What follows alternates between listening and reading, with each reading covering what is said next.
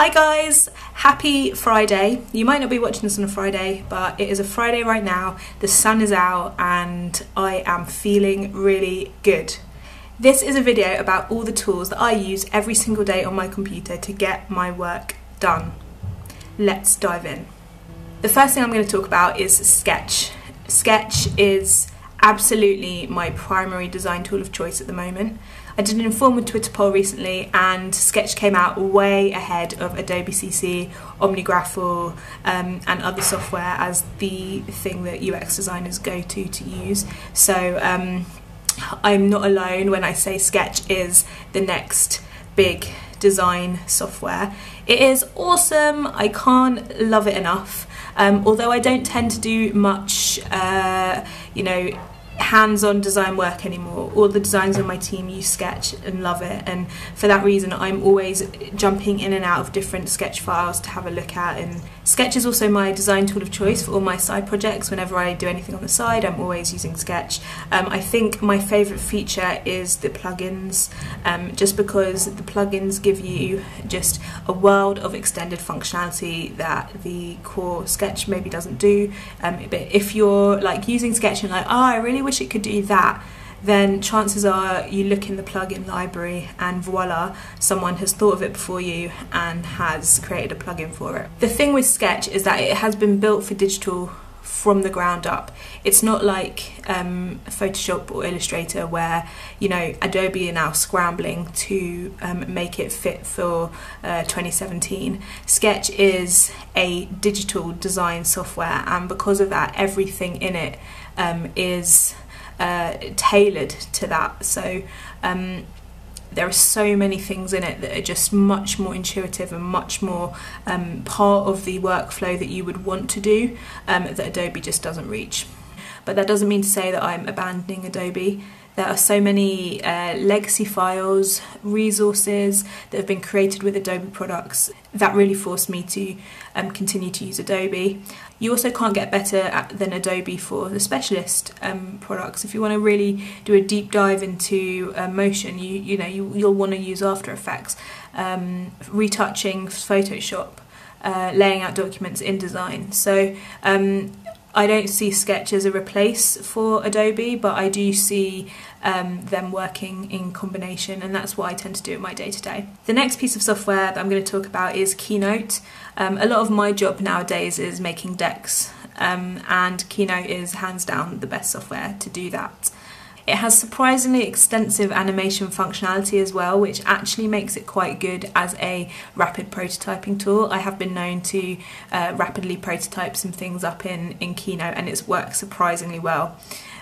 So Keynote, although I primarily use it to create presentations and give presentations on, it's also got a back channel in prototyping, which if you Google Keynote prototyping, you'll find a lot of resources on, and actually really interesting.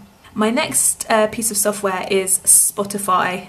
I am the kind of person that has to be listening to something if I'm working on my computer to be able to focus. If I haven't got my headphones in, I am like a fly buzzing about, looking to see what's going on. I'm super easily distracted. So for me, Spotify, my headphones, put a playlist on, that helps to focus me on the task that I'm doing.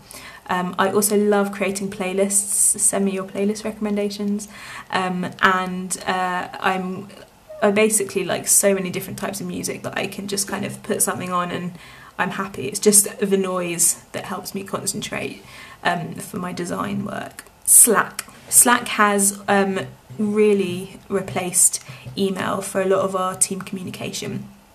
It's essentially a set of rooms that you can go in and talk to people on your team in.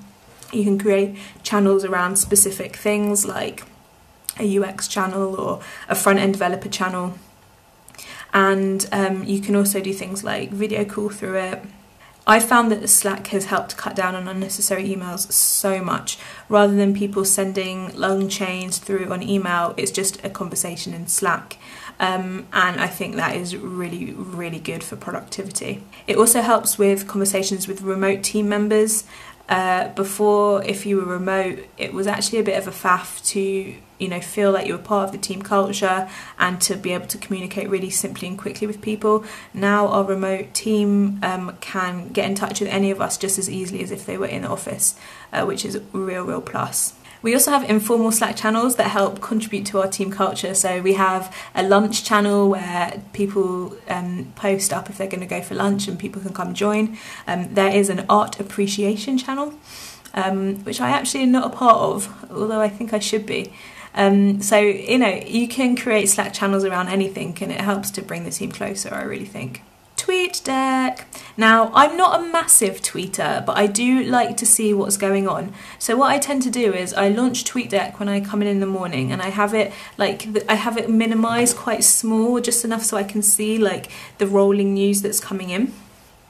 And then every so often I'll look at it and see what's going on. This is good for me because I like to keep up with breaking news, just world news, international news, UK news, and Twitter is obviously amazing for that. So I feel like I can keep up with what's going on really easily from that perspective. But then also I try and follow UX and design people that I feel tweet really useful and educational, interesting things. So during the day I'll often see links to articles or bits of conversations that are happening, and I'll open them up in my browser. I might not necessarily look at them then, but then I've got a bunch of things to look at later on in the day when I've got a bit more time. So in terms of keeping up with news and keeping up with UX and design conversations and what's going on, I find it really useful to have TweetDeck running all the time in the background. The thing about Twitter is I really recommend just filling your feed with people that you find consistently post interesting, useful, educational things that bring value to your life. Because if you're following a lot of people that are generating meaningless noise, then having something like TweetDeck running all the time when you're just kind of quickly looking at it means that you're not necessarily going to see things that are interesting, and it will probably be a waste of your time. So if you are going to do this, I really recommend cutting down the noise on your Twitter feed. Be brutal. The other piece of software that I use constantly is Notes. I've tried Evernote, I've tried OneNote, I've tried looking at all the different fancy note-taking apps that appear on a daily basis, but for me, the inbuilt Mac Notes app, Notes, is the best. And for me, it all comes down to one issue: syncing. So the Notes app syncs absolutely seamlessly from my phone and my laptop, which is what I need. I'm often writing notes on my phone on the go, and then I need to see them on my laptop, or writing longer things on my laptop where it's easier that I'm going to need to access on my phone later. And I've never ever had a problem with syncing. It's just worked absolutely seamlessly. By contrast, apps like Evernote and OneNote have syncing issues all the time, I've found. Either things don't load up properly or things don't update. I can't bear the syncing issues in those apps. So whilst on paper potentially those apps have more functionality and more bells and whistles, actually the key bit of functionality that I need to work doesn't. So I'd rather go for Notes, which is a lot more simple in terms of functionality, but it gets the core things right. So I have a few other bits of software that I just wanted to mention that aren't in my dock, but that just are on my computer. The first one is Dropbox, which is my absolute tool of choice for storing things in the cloud. It syncs between my devices super well, and I just wouldn't be able to live without it. That is where all of my things live, and I feel so comforted to know that all my stuff I can access from any computer in the world, and I'd be able to get it. So that's really the draw for me for Dropbox. The next thing is a tiny bit of software that you can install to your computer. It's free. It's called Caffeine, and what it does is it helps to keep your computer screen lit and not dim. Now, for me, the reason I use this is because I have to change that setting quite a lot depending on what I'm doing. And all Caffeine does is it sits in the very top bar of your Mac, and it's a toggle. So if it's on, it means your screen won't dim ever. If it's off, it means your screen will dim as per your computer settings. And I just find that little piece of functionality super helpful. The other little thing that I've downloaded and that sits up in that top bar is the colour picker called Colour Note. This is how it works in action. You basically open it, you then can pick a colour from anywhere on your screen. It doesn't matter what's open, it just picks that colour, and then you can save it up and use it elsewhere. As a designer, this is super helpful. There's loads of bits of software like this. This just happens to be the first one I downloaded, so I'm not necessarily recommending this one in particular because I actually haven't done a load of research into different colour pickers, but this is the one that I've got at the moment and it works for what I want it to do. The next piece of software is OmniGraffle. Now this is not in my dock because I actually don't use it very often anymore. I really just use Sketch and Adobe. But I have used it extensively in the past and I feel like it is the best tool for wireframing and making user flows quickly. The stencils available in OmniGraffle are phenomenal.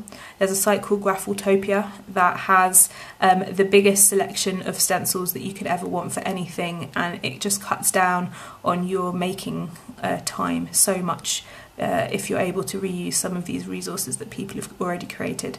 So for that reason, I think OmniGraffle is an absolute fantastic resource for anyone who wants to do wireframes or user flows. The final piece of software that I'm going to talk about is relatively new on my radar, called Zeplin. It's a piece of software that my design team use to help them collaborate with our development team more easily. And what it does is it imports sketch files and marks them up automatically so that you don't have to sit there and mark up files by hand, which is what we used to have to do, and it was such a pain. This takes all that pain away and does things automatically. It also has some nice features, like it allows people who are able to access that file to comment and have conversations on that file. It also auto-generates a style guide based on the documents that you've imported for you, so that's all done automatically and it's really easy. It's super handy, it saves hours of work, and it's something that we've experimented with so far and that we're really pleased with. So that is your lot. Those are my key everyday tools that I use on my Mac. The tools I've mentioned in this video take up 99% of my tool usage on a day-by-day basis, and it's really what I use to get my job done. Please subscribe if you like this video and you want to see more from me. And also, I'm really interested to hear from you guys. What are the tools that you find indispensable for your design work? Please put them in the comments. I'd love to hear them. I'd love to try out some new things.